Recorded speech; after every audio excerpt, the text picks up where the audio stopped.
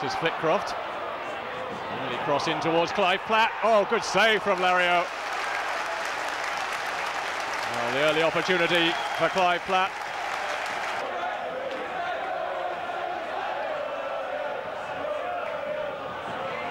And again up with the header.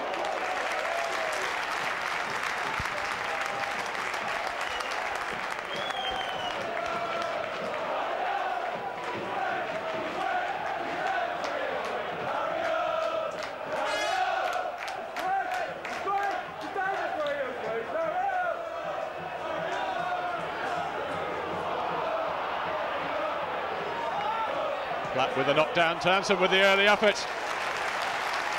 And again, the Frenchman called into action.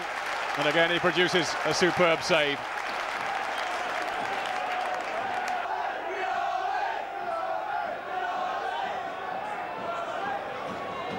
This is Duffy. He's found a bit of space. He got a decent cross in. Well, he's gone for the shot. And I think Lario got a touch. And Frio rather playing Adams into trouble then. This is Simpson. And the early effort. Oh, what a goal from Paul Simpson. Well, he was on his debut. And will that goal put a dent in Plymouth Argyle's promotion hopes tonight, I wonder?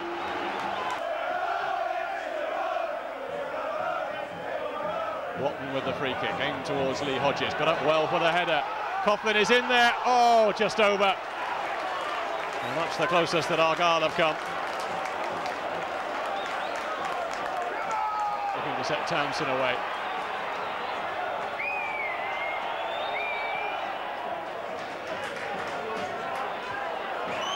Griffiths up with a good header. This is Flitcroft.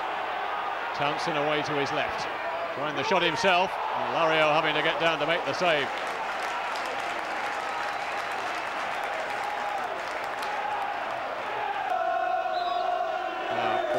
Just fancy his chances from here. He's hit it well. Jukes spinning it, and it's in there. Marino Keith. And will that be the goal that takes Plymouth Argyle to promotion? Well, it was Paul Watton's initial shot. The goalkeeper spilled it. And Marino Keith was there to turn it home. And Argyle could be going up.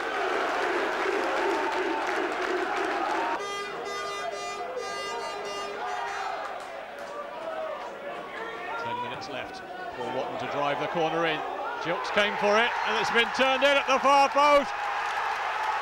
It's Graham Coughlin, and surely now Plymouth Argyle are on their way back to Division 2, and so fitting that Graham Coughlin should get that all-important goal. He's been an Argyle hero all season.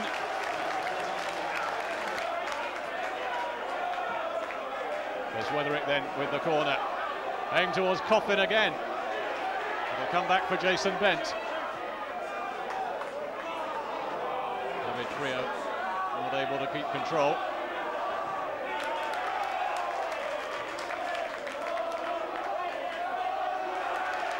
Strong challenge from Bez Wetherick. This is Frio. Oh, the pull back, not finding Lee Hodges. It has now. And that is game over.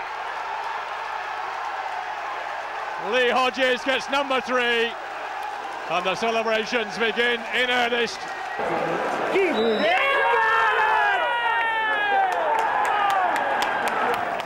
The final whistle went with a convincing victory in the end. Promotion had been achieved and emotions spilt over. Great celebrations were to be held by fans, directors, management and players. It was a tremendous evening as Plymouth Argyle progressed to Division 2, still with 6 games to play.